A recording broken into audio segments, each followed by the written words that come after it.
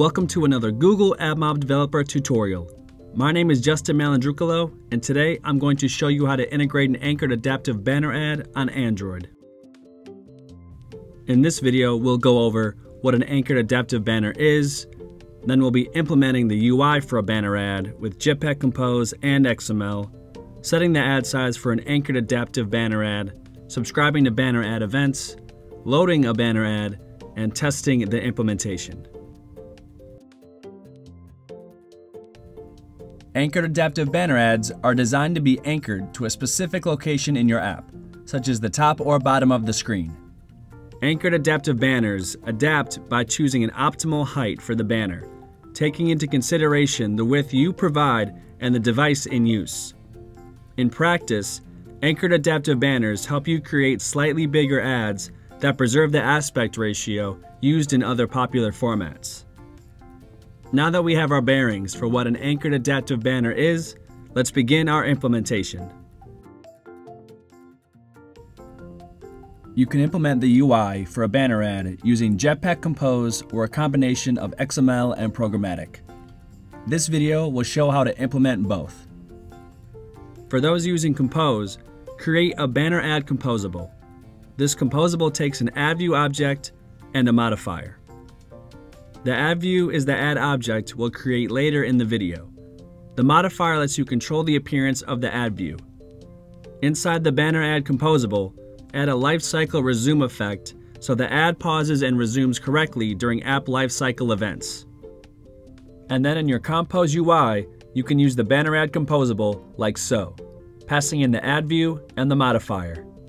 So you create the ad view, pass it to the banner ad composable, and use the modifier to control the appearance. For those using XML, open your app's layout file and add a frame layout. This will be the container for your ad view. Give it a unique Android ID, such as Ad View Container. To anchor it to the bottom of the screen, add the app layout constraint bottom to bottom of parent attribute. Now let's set the ad size in your code. What makes a banner ad an anchored adaptive banner ad is its ad size. Set its value as ad size.getCurrentOrientation anchored adaptive banner ad size, passing in the context and your custom width. The SDK will determine the height. I'll be testing with a static width of 360 as the basic use case. For an advanced full width use case, you can calculate the device width.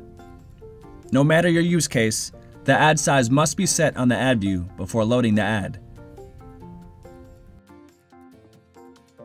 To listen for a number of events in the ad's lifecycle, implement the ad listener. This lets you track events like loading, impressions, clicks, and failures.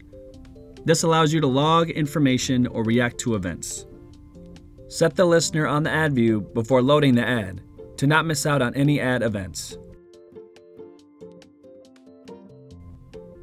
Now let's put it all together to load a banner ad into an Android app. First, create an ad view, then set the ad unit ID. Step 2, set the ad size. Optionally, set the ad listener we created earlier. After that, clear any existing views from the ad view container and add the newly created ad view. Finally, build an ad request and load an ad. To test the integration, I've got the banner example application using AdMob's demo ad unit ID. After I launch my app, it makes a test banner request and lays it out at the bottom of the screen. Events are also being logged as expected when I interact with the ad. And remember, if no ad is appearing, that doesn't mean you messed up the banner integration. It's possible other factors prevented an ad from rendering. Consider using the ad failed to load callback to understand why an ad failed to load. Then use Ad Inspector to confirm the details of your ad request and troubleshoot any fail issues.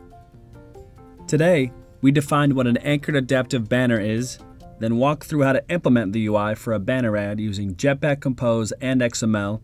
We learned how to load an ad and subscribe to its events. We then tested the code to verify it's working as intended. We hope the video was helpful for you. Feel free to give it a thumbs up and leave a comment. And remember to subscribe to AdMob for more technical content.